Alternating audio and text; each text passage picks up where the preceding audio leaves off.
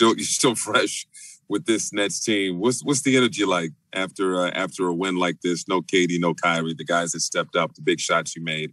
What's the energy like? It's the true definition of a team.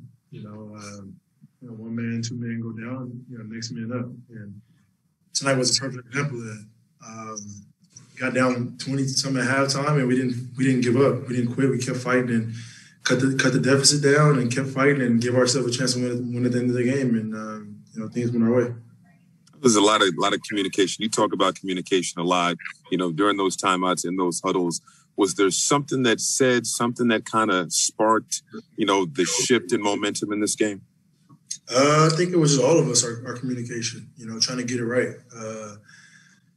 Sometimes in the middle of the game, in the battle of the game, there's going to be yelling. There's going to be, but at the end of the day, we all got one common goal, and that's to win. So a lot of that was happening, and we got it right. The second half, we were much better defensively.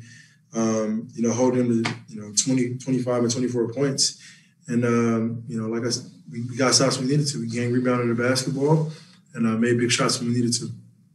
Christian Winfield, New York Daily News. Hey, James, correct me if I'm wrong, but after the game, it looked like you got an ovation from some of the fans here in the arena. Can you talk about what that experience was like and just like what it's like to play in front of fans again? I felt great, especially here. This is, we're raised, playing college basketball here, 17, 18 years old. And so it's always love, from the Arizona fans.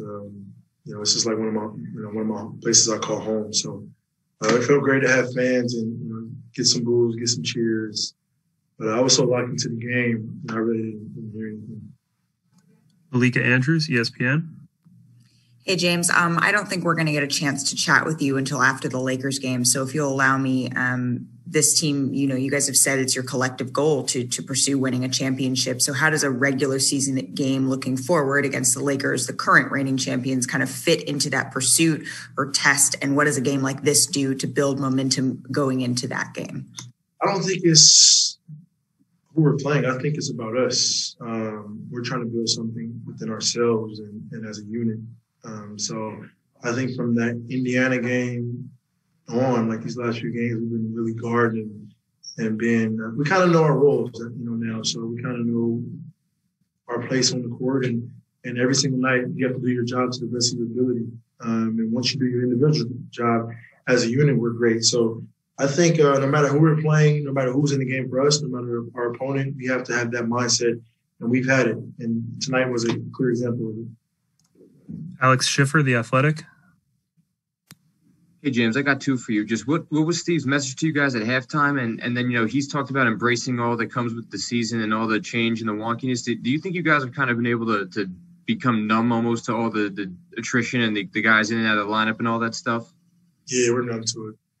It's about winning basketball games. And we're dealt with these circumstances, and, we just have to – we can't complain about them. We can't, powder wine. We just have to go out there and attack it. And, we try to, obviously we're not going to come on top every single time like we would like to, but I think every time is going to be a learning experience, So whether we won tonight or lost tonight, it's always going to be a learning experience. I think we gained something out of the night because guys got their confidence. Defensively, we worked on some things that, potentially we can work on later in the season or maybe next game. But just building confidence from the entire roster. That way, your number is called, you're ready to go, you're ready to contribute. And from Tyler not really playing a lot to playing big minutes tonight to Bruce to Jeff and down the line, from top to bottom. So it's a chemistry builder for us. Brian Lewis, New York Post. Your last comment was actually what I was looking to ask you, so I'll switch up and I'll follow up on Malika's question. Looking forward to the Lakers, history would show that you guys typically have played better against the better teams.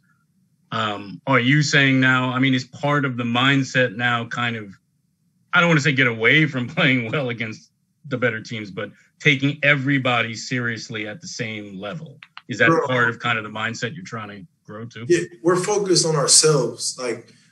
Obviously, offensively, we're really, really good. Defensively, we're not so great. And so we have to find ways to be better in that category, which we all know. And so we're working on that. And whether it's the Lakers or any other team, like that doesn't get us excited because we're still working on ourselves. If that makes sense. So obviously, you know, we understand the caliber of the team we're playing, but then within the whole, you know, situation is we're working on ourselves. So Indiana's and the Sacramento's and the Golden States and tonight Phoenix, any of those games we could have lost, and we can beat the Lakers, and it only counts as one win and one loss. So the more we can build great habits on both ends of the ball, and do that and try to do it consistently every single game is the bigger picture for us. Tom Dowd, BrooklynNets.com. Hey, James, just going back to, you know, before halftime, you guys made a lot of shots in the second quarter. You know, did you feel at that point, you know, you're fine on that end, even without KD and Kyrie, and just get a couple stops, you know, you can kind of, you know, chop into it as you went along? Yeah, and that's what happened in that third quarter. You know, we made shots, but we guarded. You know, we kind of understood what they were doing in that first half, and we were much better. You know, first quarter they had 33, second quarter they had 42. You know, so we couldn't get a stop. I feel like every shot that they shot was going in. So we made some adjustments at halftime, being more physical, switching, you know, running zone, do a little bit of everything, and we found something that worked, and we stuck with it. And then that's when our confidence, you know, got involved. Last question, Malika Andrews. James, I know playing the Lakers isn't exciting necessarily for you, but is what you guys are doing right now over these last couple of games, is that exciting? Like what is it that's getting you that smile that you had when you were talking about what you guys are doing? The way we're playing and the potential we have as a team is what I'm excited about. Like coming into Phoenix, and they've won 6, 7 in a row. They've been playing with the ultimate confidence, and we're down, you know, 2 of, you know, our best players, and we come away with a win, being down 22 at half. It's like, that's exciting, you know, and we could have easily gave up. We were playing pretty well before this game, but we didn't give up, and we won. So that's exciting. Now we just got to continue to build. Hopefully we get, you know, KD and Kai back next game, and just keep this train rolling, you know, into the break. Thanks, James. Appreciate it. Thanks. Thanks, James.